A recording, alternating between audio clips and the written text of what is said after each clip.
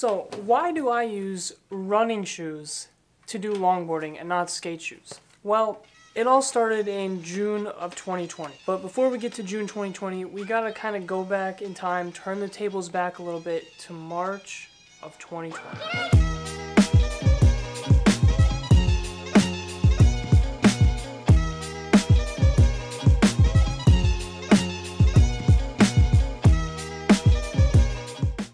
So March was kind of when I began to take YouTube really seriously. I would start uploading twice a week. I was practicing longboarding all the time. I had a set schedule, you know, and I was delivering.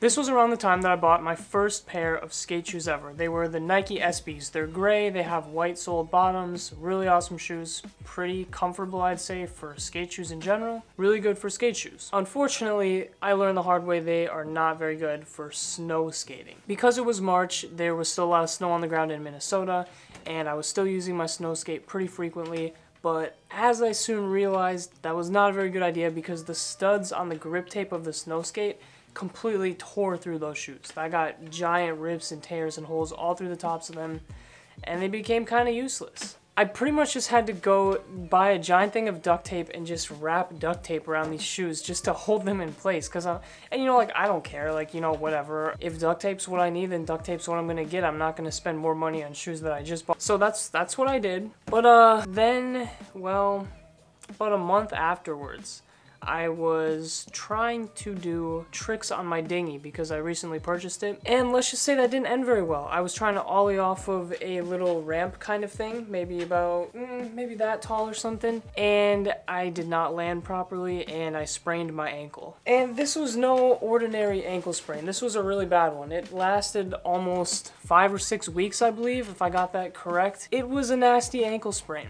It sidelined me for over a month. It sucked, and because of that, I had to wear this really annoying ankle brace on my ankle. It was really big and kind of bulky and just kind of annoying to have to wear. But because of the size of the ankle brace, I literally could not wear my skate shoes to do any longboarding, any skateboarding, anything, because they just wouldn't fit. So I had to settle with Nike Pegasus running shoes because these were the only shoes I had that actually fit. I think the ones that I started with were black. That was my old pair. Now I have these red ones. But that's what I had to get by with because they were the only shoes that would fit my ankle brace. Alright, we all caught up now? Good. Back to June of 2020.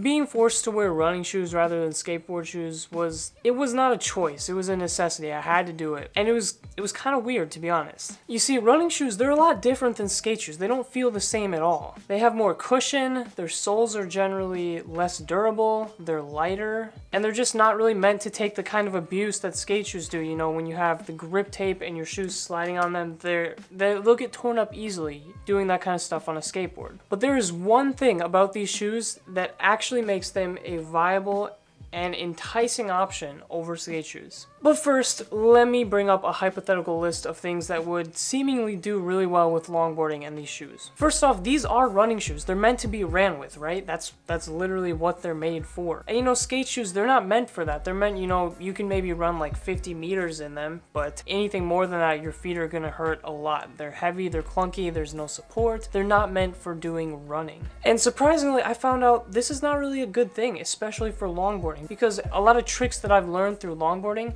if I fail an attempt and mess up the trick, I kind of stumble forward almost into this run. I kind of run off the stumble so I don't just fall and crash. And surprisingly enough, there's a lot of running involved in just the failure aspect of longboarding, if not the other aspects. Just being able to kind of catch myself when I stumble and fall and kind of run it off is really helpful for me. And when I would do that with my skateboard shoes, it would make my feet really tired and really worn out really fast. And that's not a really good thing because it means I can't have as long of skate sessions as I would like because I just can't. My feet hurt too bad. So that was really surprising for me. The second thing is the cushioning of the shoe. I was actually surprised to find this a benefit because the cushioning makes the shoe feel a lot different than skate shoes and not necessarily good for skateboarding.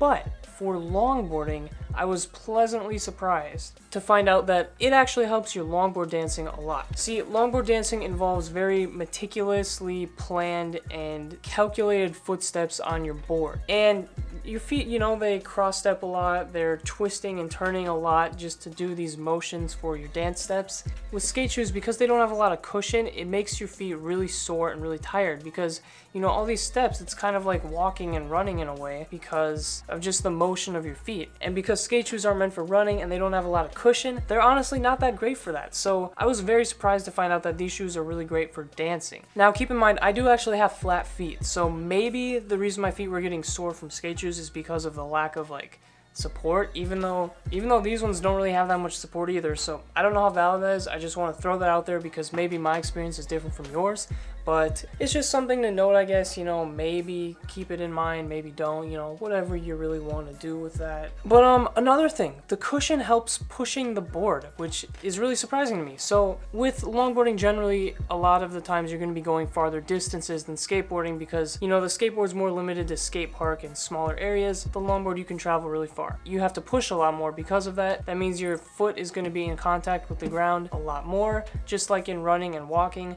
which makes the cushion really, really helpful for that. In my experience wearing skate shoes and doing this, after pushing for about 5 or 6 miles, they get really tired. Being able to use the running shoes kind of extends that all the way up to 8 to 10 miles, if not even more. Alright, third reason, the lightness. Running shoes are a lot lighter than skate shoes because they don't have rubber sole bottoms. Like skate shoes, the entire sole of the shoe is basically a giant chunk of rubber to keep them durable and stuff when you're doing skating. Running shoes don't really have that. They're usually made out of foam, which makes them a lot lighter, which is good for running, but it's also good for longboarding because you feel more light. It's easier to push, easier to do dancing on, easier to do tricks. Just lighter shoes make things easier, you know? So lightness is definitely a benefit of running shoes. Alright, so that's all cool and all, but like I said, how are these even viable? Because the bottoms are foam, right? So they're just going to get destroyed. Well, although the sides are foam, the bottom has this really thin, slick layer of rubber, which as you can see is only now starting to wear out after like literally a year of using these. So just this little bit of rubber is like all you really need for longboarding. It lasts a long time, and the reason these wouldn't be good for skateboarding is because skateboarding involves a lot of tricks where you're going to be rubbing against the side of your shoe, which is going to destroy this. But in my experience, what I found with longboarding is that I don't really rub against the side of my shoe much because all I really do is a lot of dancing and a lot of tricks involving using my hands to flip the board and stuff. Not so much using the side of my shoe.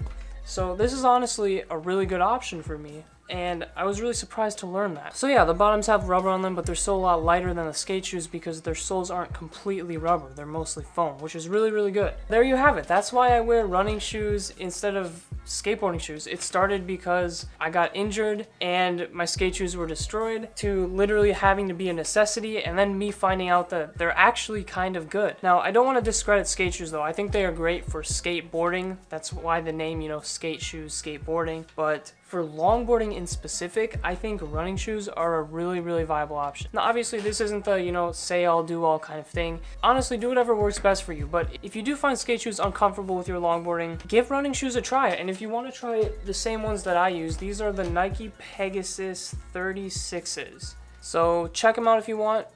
Don't check them out if you don't want. Anyways, that's all I got for the video. Hopefully you guys found this topic interesting. I thought it was kind of unique because I don't really see too many people using running shoes for their longboarding, but I do see a lot of comments that are like, why are you wearing running shoes? So I thought I'd finally address it. If you like the video, if you like these kind of discussion-based videos and topics, let me know, drop it in the comments, or hit the like button, or subscribe, whatever you want. That's all I got for today's video. It's been your boy Ogden signing out. I'm gonna see you guys on Wednesday for the next video. Peace out. Have a good rest of your day. Bye, guys.